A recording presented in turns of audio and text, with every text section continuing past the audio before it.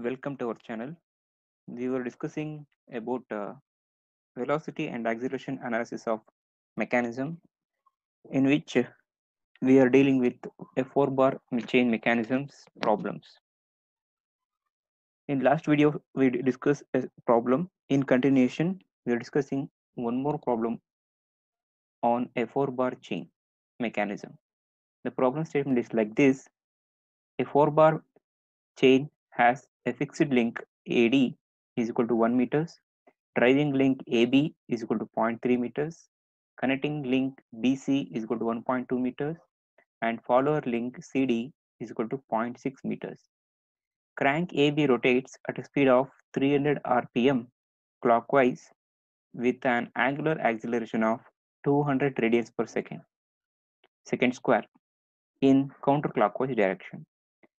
When angle made by the crank with fixed link is 135 in counterclockwise, find angular velocity of link BC and CD. Also find the acceleration of B and C. So to explain, I'm using a SolidEdge V90 software. I request the students and the learners to draw the configuration diagram, velocity diagram, and acceleration diagram on notebook using geometrical instruments. Now, as a solution part,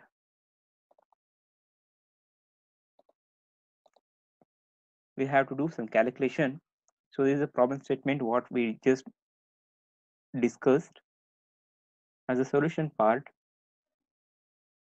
the data we need to list out first. The speed is given 300 rpm. Using that speed, we can find the angular velocity of crank. The crank is rotating at 300 rpm. So angular velocity of crank will be 2 pi n by 60 is the formula. So we got 31.416 radians per second. Then the angular acceleration is given, that is 200 radians per second square. The link dimensions are given for AB, CD, BC and AD, among which the AD is the fixed link and AB is crank. AB is crank. Let us draw first as a first step, we need to draw the configuration diagram. So by observing this lengths of the links, we need to take an appropriate scale. Let us take a scale of 0.15 meter is equal to 1 unit. That means 1 centimeter line in configuration diagram represents 0.5 meters. So if we convert that 1 meters into centimeters, we are getting 6.66 AD, AB as 0.3 meters, that is equal to 2 centimeters, BC 8 centimeters, and CD 4 centimeters. So using this data, we need to construct the space diagram or configuration diagram. Let us construct the configuration diagram first.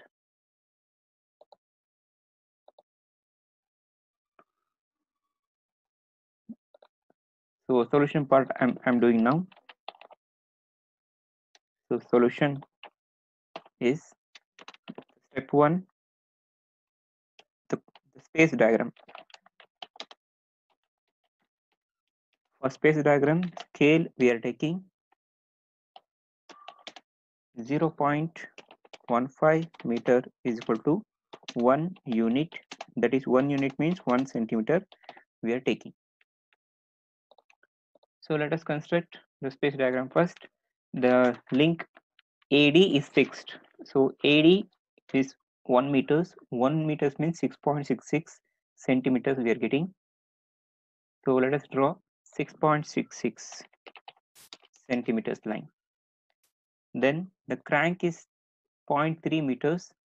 AB 0.3 meters means 2 centimeter line, and the angle made with respect to the fixed link is 135 So we need to draw this 2 centimeter line at an angle, this 2 centimeter line. at an angle 135 degree with respect to the fixed link.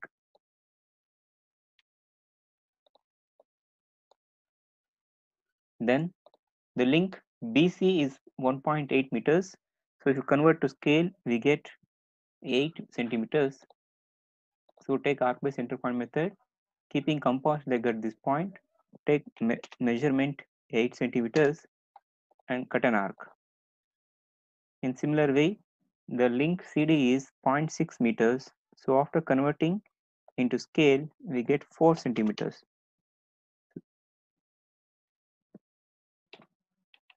So radius will be 4 centimeters. By taking 4 centimeters, cut the previously drawn arc. So join this endpoint with the intersection of these two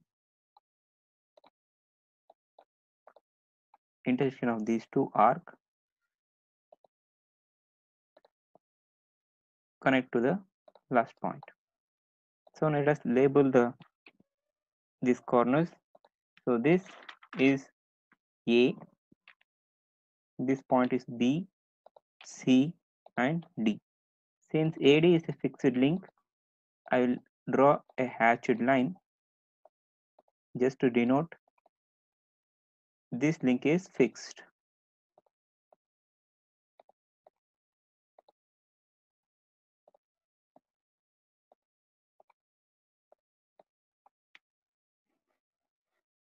Right?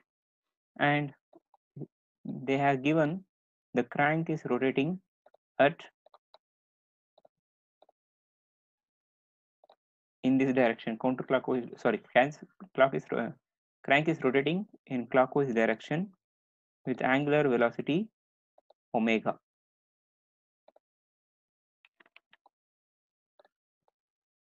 So show the crank rotation.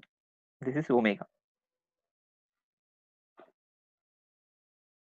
So this completes the configuration diagram. I take this configuration diagram little bit up.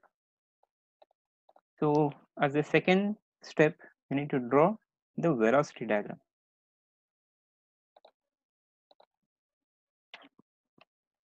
Velocity diagram. For velocity diagram, into scale, we need to take scale. Let us take first, we need to do some calculation related to velocity diagram. Here, the velocity of point B with respect to A, that is the crank. Point B is on crank. So velocity of point B with respect to A, in which A is fixed point. So a velocity of any point with respect to fixed point is called as absolute velocity. So VBA, that is velocity of point B with respect to A, can be taken as absolute velocity of point B. VB is given by product of the angular velocity multiplied by the length of the link. So angular velocity is 31.416 and length of that link is 0.3 meters. Hence, we are getting the velocity of point B is equal to 9.425 meters per second. So 9.42 meters per second we are getting. So let us take the scale 2 meters per second is equal to 1 unit. Hence 9.425 divided by 2 means 4.7125 centimeters line we need to draw. So let us draw the velocity diagram, vector velocity B, and that vector velocity B will be perpendicular to the crank. The direction of velocity vector will be perpendicular to this AB line. Hence, the VB is 4.7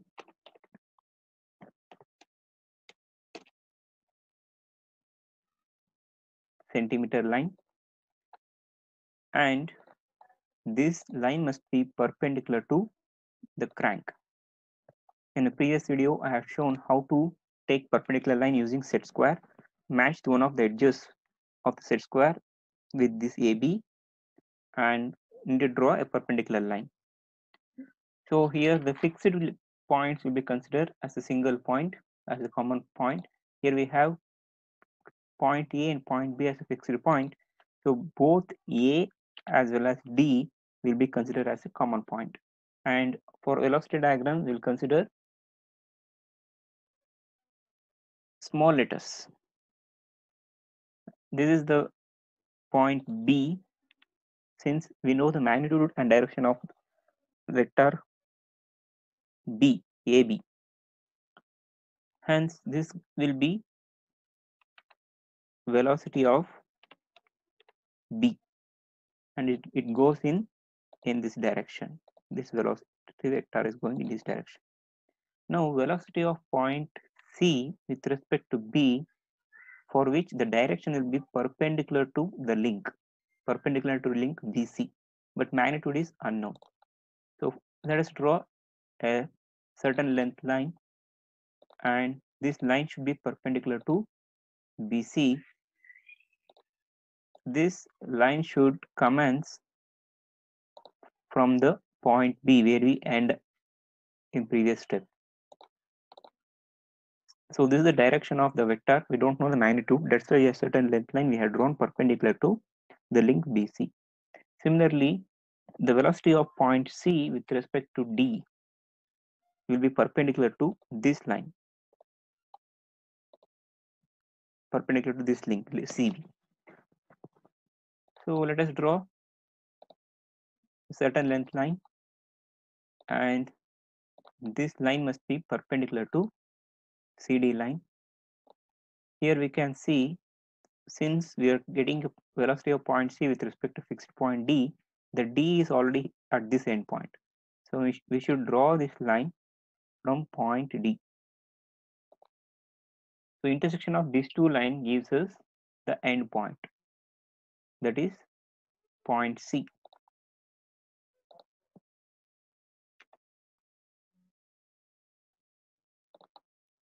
So here comes the vector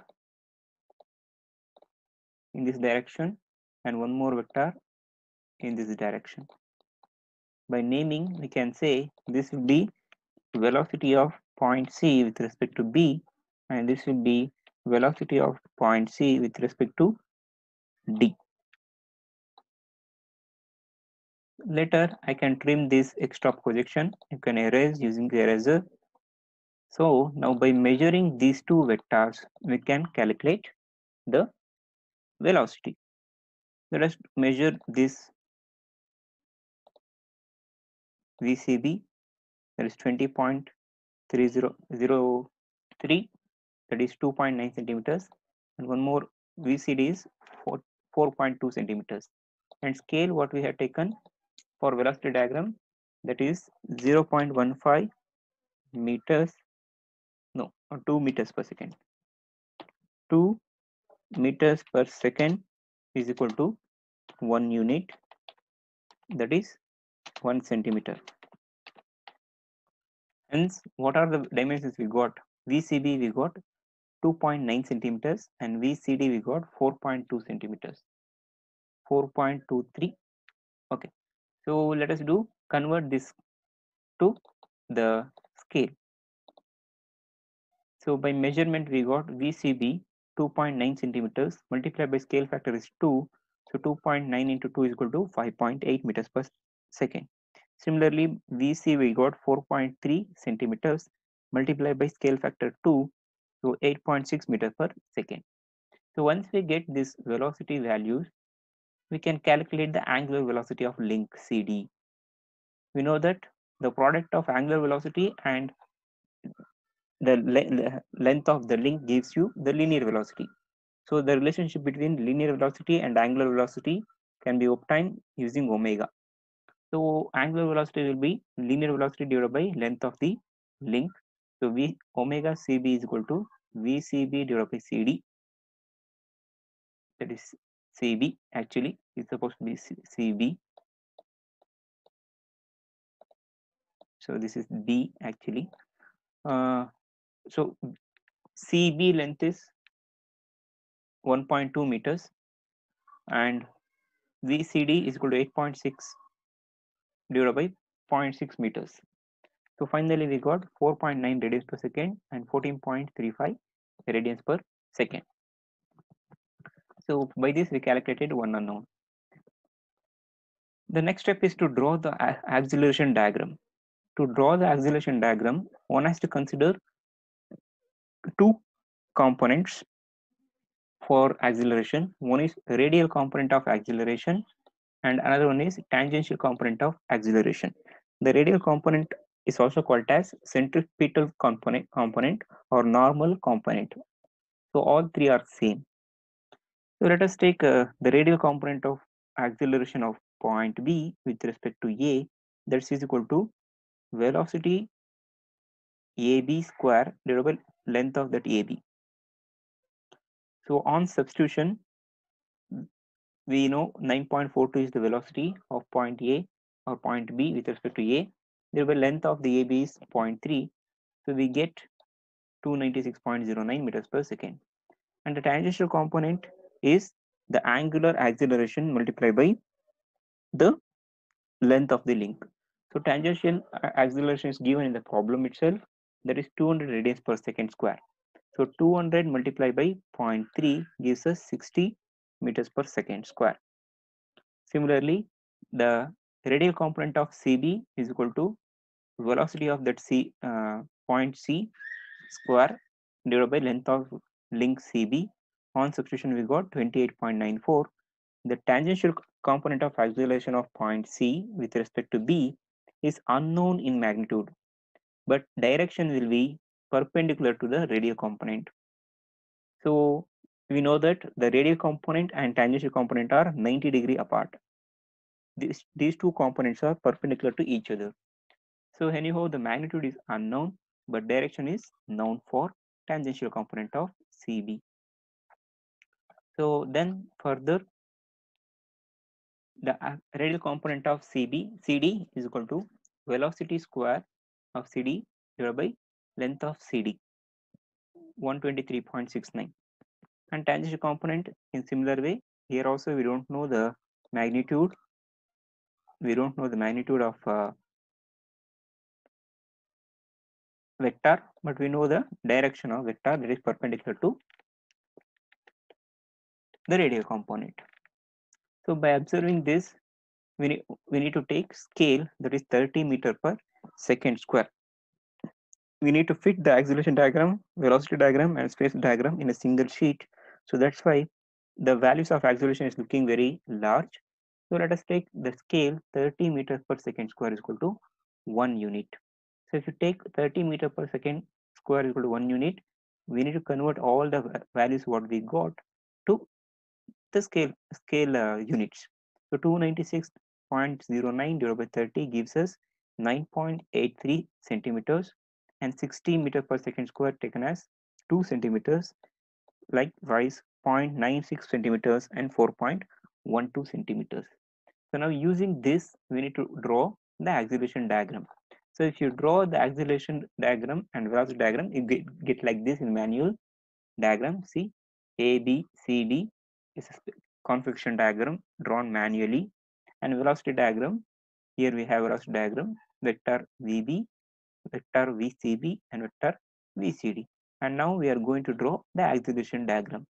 We're getting the acceleration diagram like this. I will explain how to draw this acceleration diagram now. So anyhow, we have these values, centimeters.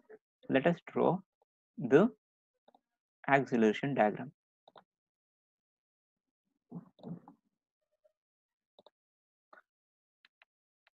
The first value is the radial component of point B with respect to A. There always radial component will be parallel to the links. So radial component of point B with respect to A will be parallel to the crank BA. So let us draw a line. The line length is 9.87. We got it. So 9.87 centimeters. And this line must be parallel to the crank. So let us, all the fixed points should be in a common point. We have A and D. So A dash and D dash as a fixed point. Then the tangential component of BA. The tangential component of BA is 60 meters per second square we got. After converting to scale, we got 2 centimeters. So we need to draw a 2 centimeter line. It should be perpendicular to the radial component. You know, the radial component and tangential component are perpendicular to each other. So we need to draw a perpendicular line to the previously drawn line. The length will be 2 centimeters. Okay. So now by this, the radial component and axial tangential component will be joined. So if you join to starting point, so this gives the actual acceleration of point B. This is the vector radial component and this is tangential component. So resultant will be the actual acceleration of point B. So let us show the direction of this vector. So this is radial component. This is tangential component. So by this we can get the acceleration of, so this is B dash now. This is B dash. So this vector will be acceleration of point B. Now further in continuation, we have taken these two values 9.87 and 2. So further we have radial component of CB, that is 0.96 centimeters, and the tangential component is unknown. We need to draw the perpendicular line. So let us take the radial component of CB, that is 0.96 centimeters. So 9.646 millimeter we get. I take 9.646 millimeter line, and this line must be parallel to the link BC. So this line should be parallel to link BC, and we should draw this line from the end point of B dash.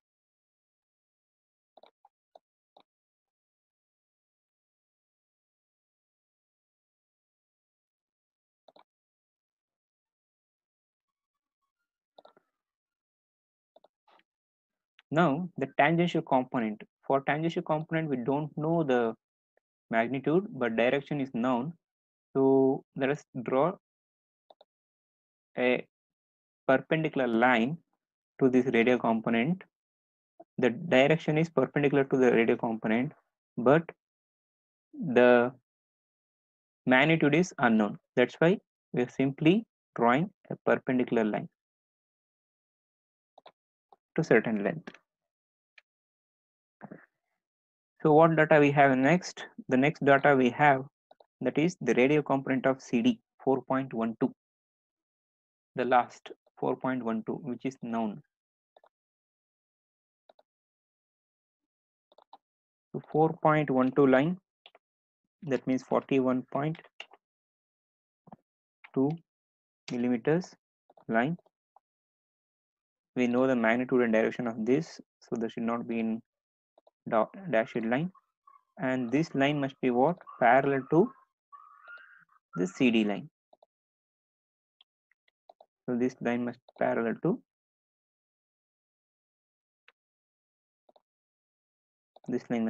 to CD, right? And this is with respect to D. So we need to start this line must from D. So D is this point. From there we need to draw the parallel line, and this is the radial component what we just now drawn. The tangential component should be what? Perpendicular to this, for which the magnitude is unknown but the direction is known.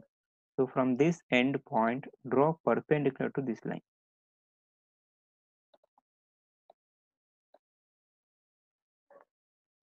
Draw perpendicular to this line. So wherever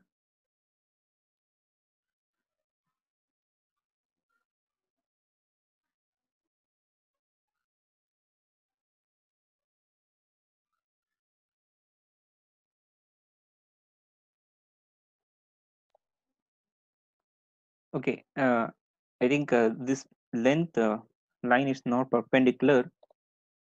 So I'll delete this and I'll construct once again. So the radial component of CB is 9.646 centimeters, sorry, millimeters, and for which the dimension is known, and this should be parallel.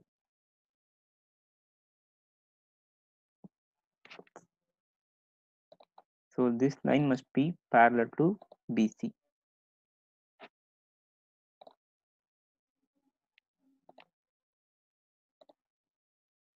So this line must be parallel to BC. And let us move this. This should start from point, end point B, and the tangential component will be perpendicular to this.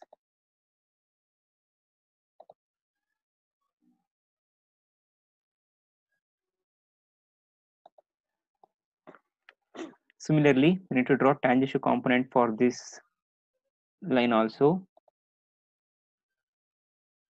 So when we draw these two tangential lines, it's intersecting at this point. So let us trim the unwanted edges. Let's erase these unwanted edges. So now this gives the point C.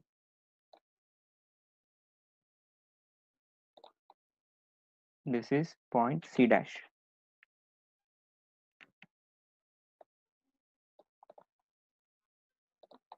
So if we join this C dash with D dash, that will be the acceleration of point C. Acceleration of point C. Let me show the direction of the vectors. So this is radial component, and this is tangential component, and this is radial component, and we have drawn, taken this is the tangential component,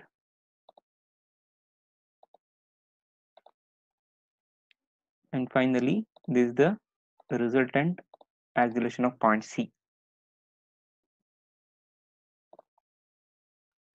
Now we need to measure the required accelerations. Let us start measuring. The acceleration of point B is this line. So we measure this line. We're getting 9.76 centimeters. 9.76 centimeters. So this is acceleration of multiply by scale we need to do. Then similarly, the acceleration of point C is 4.6 centimeters.